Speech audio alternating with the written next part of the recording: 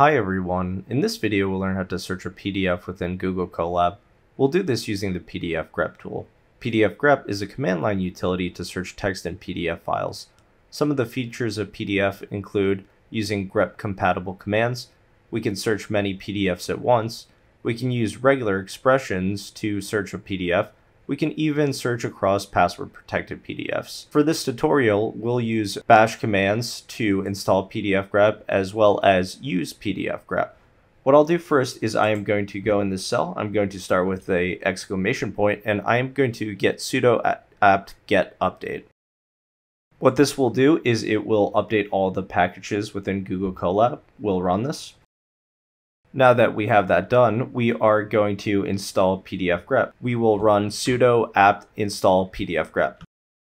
Next, what I'm going to do is I am going to check that pdfgrep was installed. I'm going to start with the exclamation point again, and I'm going to say pdfgrep, and I am going to check the version. And we can see that we have version 2.12. We were able to successfully install pdfgrep.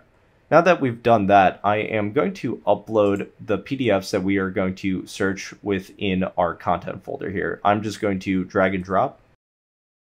Now that we've uploaded our PDFs, what I can do is I can go here and we can start using pdfgrep. What I'm going to do first is I'm going to search for a specific term or phrase. We'll call pdfgrep here. Then afterwards, we are going to put in the pattern or string that we are going to search for. In this case, I'm going to look for the conditional probability distribution. Then we need to specify the file that we're searching. So I am going to search this one. This is the unsecured one. So I'm just going to go here, hit the three buttons and copy path. Then we'll paste it here and then we can run. I'll also put it in quotation marks just in case there are spaces or anything like that that could confuse the command line search. Okay, we have this, and we could see that we find the conditional probability distribution in this specific portion of the text. What I can do is I can check. I have the PDF up here, and this is for a machine learning course, so let's search for it. And we can see that we were able to capture that. We can see that we have the conditional probability distribution, and that is the probability of A given B. If we go back, we can see that's what we have printed here. We can also search for the pages containing the specific search or phrase. I'm going to call pdfgrep again. Then I am going to denote it with -p to search for the specific page. I am going to put the rest of, I am going to keep the rest of the search the same here. So we're still looking for a conditional probability distribution, and we can run this. And this first number here denotes the page that it can be found on. It's page 4, and the 1 denotes the number of times it appears within the page, and that's 1 time. If we go back to our PDF, we can confirm that we are on page 4, and we can see that it only appears once in the text.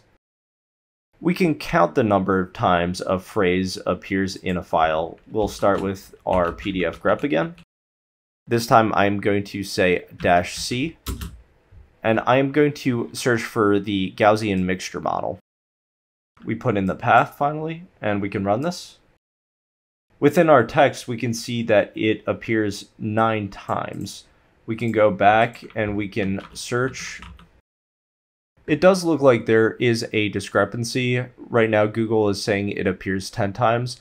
One of the things is that pdfgrep may not always capture all of the counts or phrases that we are searching across a PDF, so be aware of that. We can also use a case-insensitive search. I'm going to call pdfgrep. To make it case-insensitive, I'm going to say -i, and I am going to search for posterior calculation. And to illustrate this, I'll put it in all caps. And we can see pdfgrep returns all of the times that it appears. And we can see that posterior calculation, all caps. However, in our search, we have the different times posterior calculation comes up with using our insensitive search, case insensitive search. We can also search a password protected PDF. This PDF here is password protected. I'm going to copy the path. path.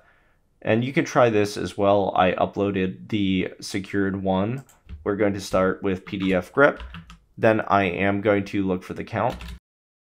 I need to specify that we are putting in the password. It's going to be -- password. And we have a simple password of ABCDEF. Then I am going to look for the phrase. I'll call it the Gaussian mixture model, and I'll also input the path.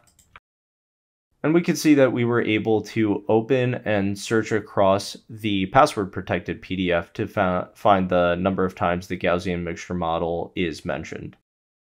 Thanks everyone for watching. I hope that this video was helpful. If you want to learn more about pdfgrep, I included the documentation as well as pdfgrep on GitLab. You can also run this on Linux if you choose to do so on your local computer. If you liked the video, feel free to like and subscribe. You can also connect with me on LinkedIn, Twitter, GitHub, Medium, and Odyssey. Thanks again everyone for watching, and happy coding.